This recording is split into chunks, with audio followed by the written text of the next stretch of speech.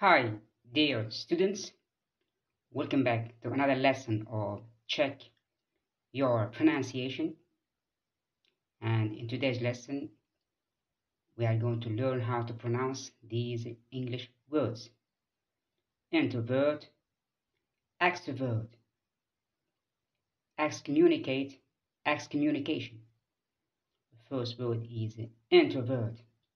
Introvert, 3 syllables, it's a noun. Stress on the first syllable in. We say an introvert. And an introvert, it means a shy or reticent, reserved person. That's the sense, the meaning of being introvert.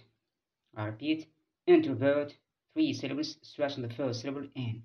Introvert. The second word is also a noun. It's somehow the opposite.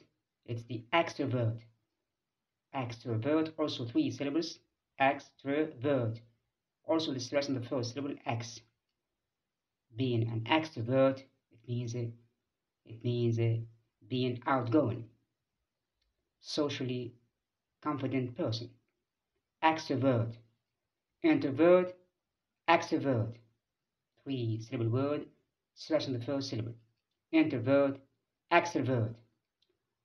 The second list, excommunicate, excommunication. The verb is excommunicate. It's a 5 syllable word. Stress on the third syllable, mu, prolong you. We say excommunicate, excommunicate. The noun is excommunication. It becomes a 6 syllable word and the stress shifts to syllable number 5K. We say excommunication, excommunication. And this word, it means when we say to excommunicate, to refuse communion, to be a member of a church.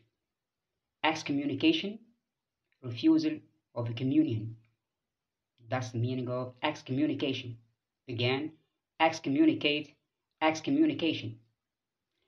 Introvert, extrovert.